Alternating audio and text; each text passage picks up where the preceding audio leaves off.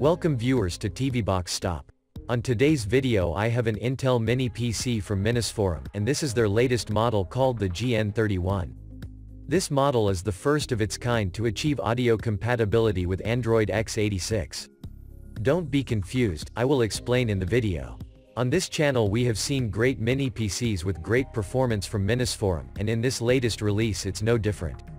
In this video, I will be focusing on how to use this PC as an Android TV box by installing a second operating system, and you will see why the GN31 is like no other. So stay tuned, you have more after this.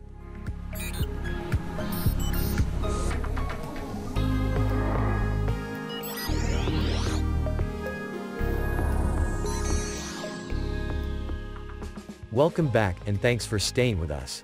I will start today's review with a look at the box that it's packed and shipped in.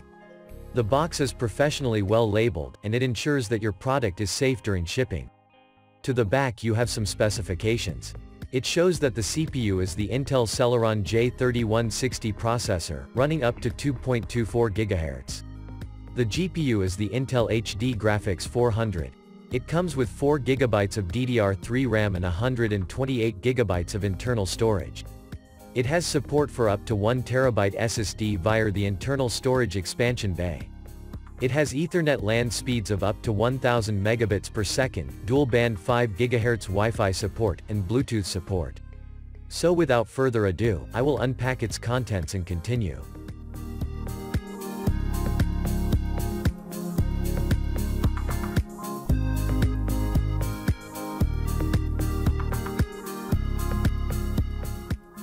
In the box, you have the GN31 itself.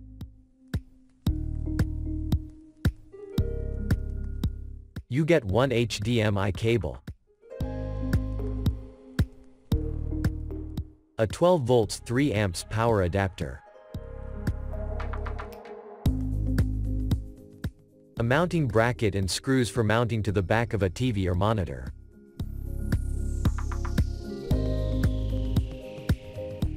And the last item here is an owner's operation guide.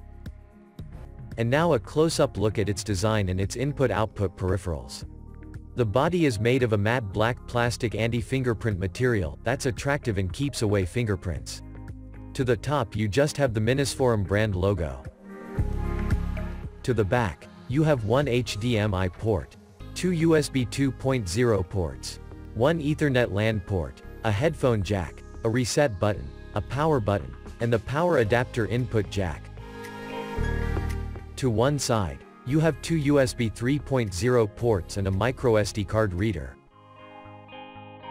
To the other side, you have a VGA display port with some ventilation holes, and there is also a cutout wedge for opening the top cover to access the SATA expansion bay. To the front, you have an LED power light. And below the PC, if you look closely, you can see that it comes with a CPU cooling fan with lots of ventilation holes. You have the screw holes for mounting the bracket, and there is also a removable cover for easy access to the M.2 SATA SSD port, a feature I like very much in this model that is not available in previous models.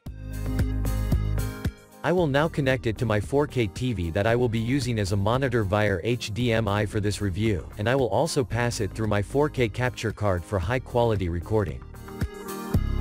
But before I get to that, I will quickly install a 500 GB SATA SSD into the storage expansion bay, which I will be using for my second Android operating system that will allow me to use this PC as an Android TV box.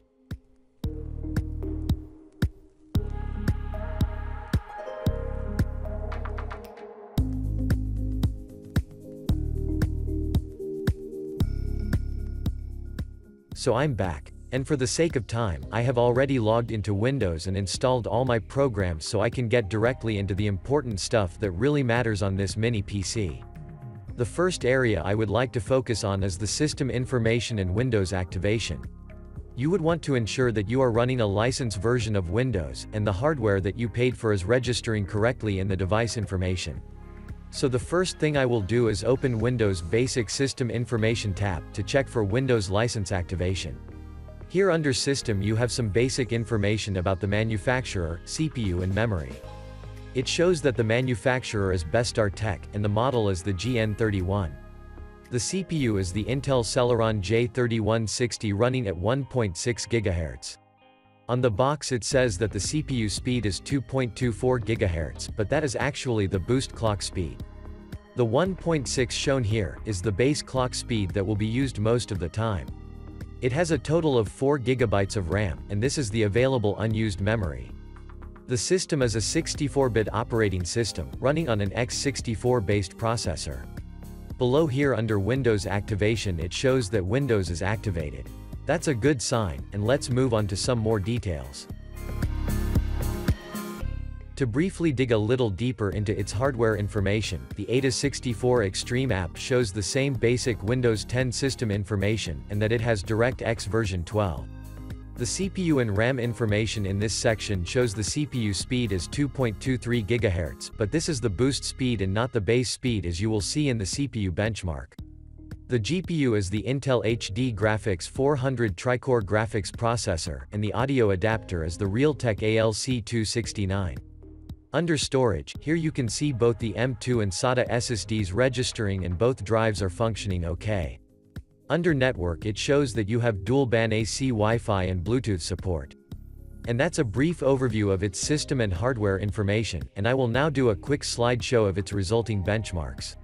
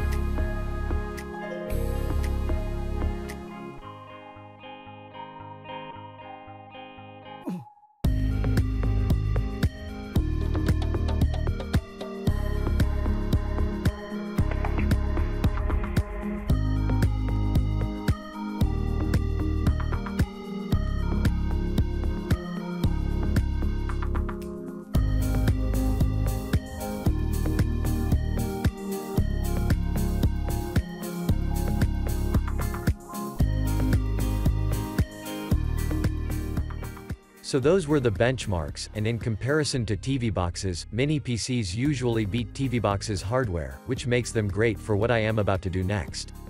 But before I get to that, these are some of the things you can do on the GN31. You can use all Microsoft Office applications.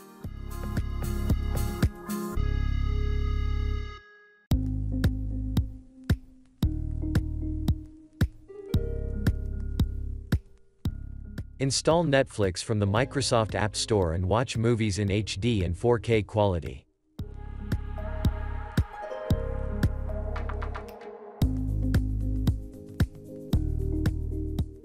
Watch YouTube in 4K quality. Play small Windows games.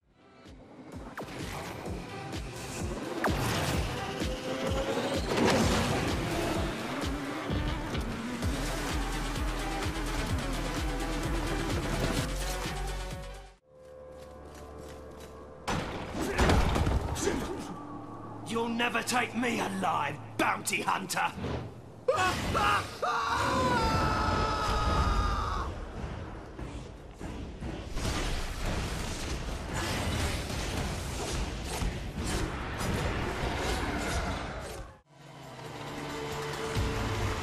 Take him out! That's all right out of here!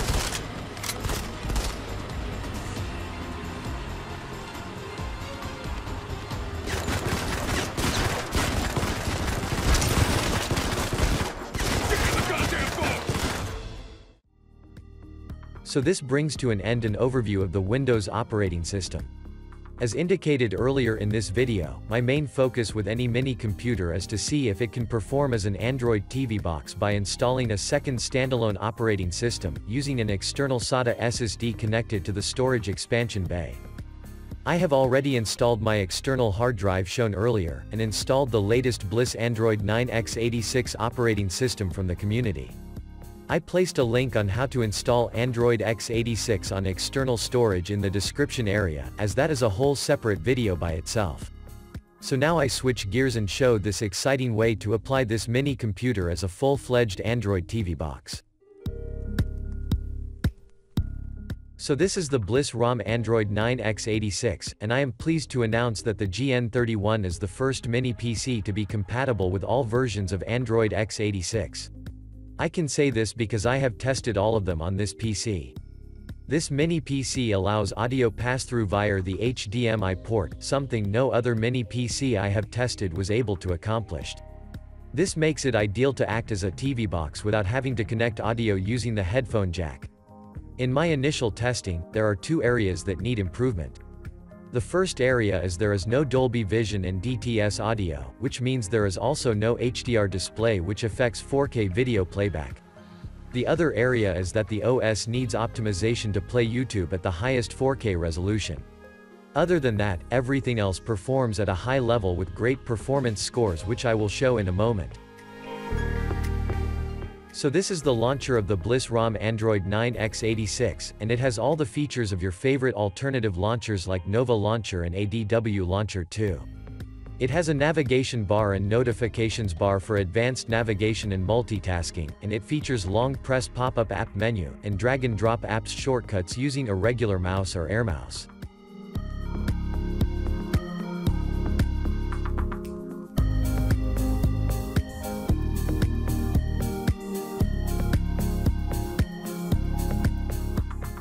So we are now running Android on powerful Intel hardware, on a separate hard drive as a standalone operating system with your Windows installation untouched, which is quite an amazing development in the TV box community.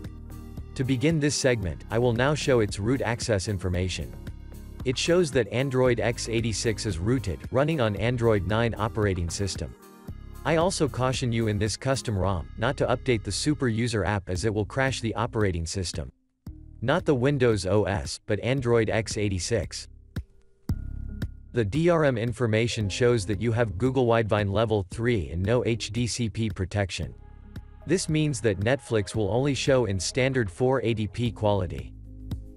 I will now show its system and hardware information under this operating system, only to see if there is anything different in the way the operating system utilizes the hardware. Under System, it shows the manufacturer and the model of the PC. You still have 4 GB of RAM, but the internal storage now shows 457 GB from the 500 GB after the installation and apps I have installed. It shows 4+, indicating that you have Bluetooth support. Under CPU information, it shows that the CPU is the Intel Cherry Trail. It's a quad-core CPU, and in this configuration it utilizes the full range of the CPU and it's clocked 2.24 GHz, which is great. Below it shows that you have a 64-bit environment with support for both 32 and 64-bit ABIs. Under Display, it shows the GPU as the HD Graphics 400 Branswell model, running at 700 MHz. It has a refresh rate of 30 Hz with OpenGLES 3.1, and we will see in a moment how it performs in some treaty gaming.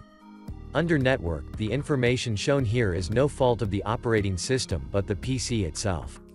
It has been connecting intermittently, and the 5 GHz band does not want to connect. So the 2.4 and the LAN port works well.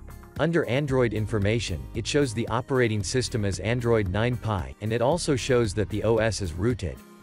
Under Thermal information, it shows the system holding steady at 51 degrees Celsius with the included cooling fan, and we will monitor it during gaming. Under Codecs information, you have all the codecs needed for playing 4K videos, but like I said a while ago, these codecs are not optimized to this PC well enough to allow smooth 4K video playback or to produce HDR or Dolby display. And that's it for system and hardware information. And now a look at some benchmarks. The GN31 has a RAM copy speed of 5306 MB per second. The internal storage has a read speed of 462 MB per second and a write speed of 313. These are some high scores and I will reference them to my chart. The Antutu benchmark produced a score of 94,175. I was expecting a higher score, but the first part of the test did not initiate, and it skipped and went to the second part. so I'm unsure if this affected the score. The Geekbench 4 CPU benchmark produced a score of 1,143 single-core and 3,435 multi-core. This is also a good high score, but I don't think it surpassed all TV boxes. The Wi-Fi speed test produced the same results as in the Windows operating system, with the Ethernet LAN port achieving maximum download speed, and the Wi-Fi bands falling below. In the Treaty Mark GPU test, it shows that you have Vulkan support, and it says that performance can be lower than expected on some devices because of unoptimized drivers. So this confirms my statement about the 4K videos and the Antutu benchmark score. These are the scores, and they are high scores, but the Ice Storm Extreme did not max out like the GT King TV box. Maybe with better optimization it would. And that's it for the benchmarks. I will enter the scores on the chart to see how it pans out. So when I entered the scores, the GN31 ranked at position number 4. This is not an official TV box, so I made a note of that for persons viewing my chart. So that's it for the benchmarks, and now I'll look at some of the things you can do on Android X86. First, you can sideload Netflix APK version 6.26.1 from any app store of your choice. Netflix plays in standard quality as shown in a movie description, and it has audio pass-through via the HDMI port.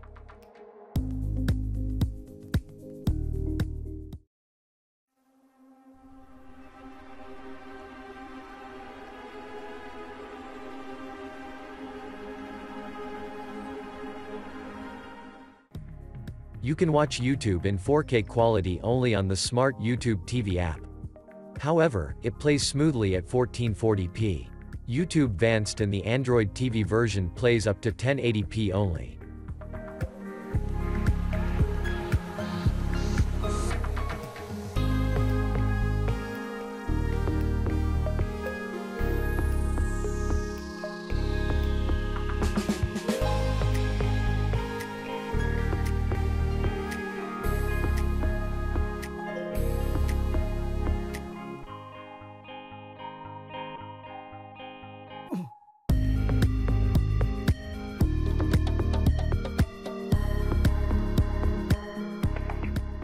And of course you can play Android games.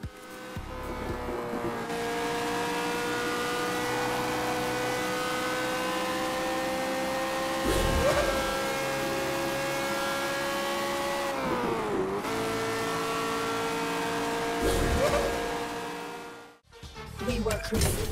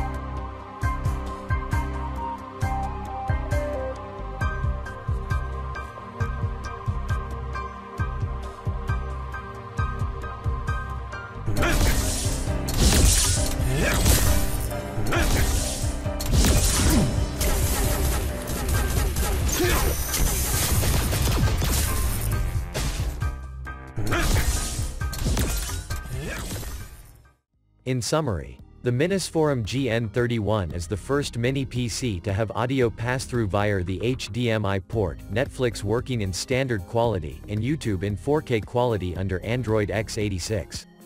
They are getting closer and closer to a totally compatible mini PC that can run Android X86 operating system. The GN31 has come the closest thus far, and I recommend this model as the only model if you want what you saw in the video. I have come to the end of my review. If you are interested in the Minisforum GN31, it can only be found using the link in the description area. Remember, this model is unique, and you will not get the same compatibility with Android X86 and other models. This is the first time I got such features under Android X86 to work in a mini PC, and I guarantee you that I tested all of the Android X86 operating systems and the compatibility with this mini PC is the same. Thanks for watching. Remember to like this video, share it with like-minded friends, and don't forget to click the subscribe button and the notifications bell, and see you in the next one.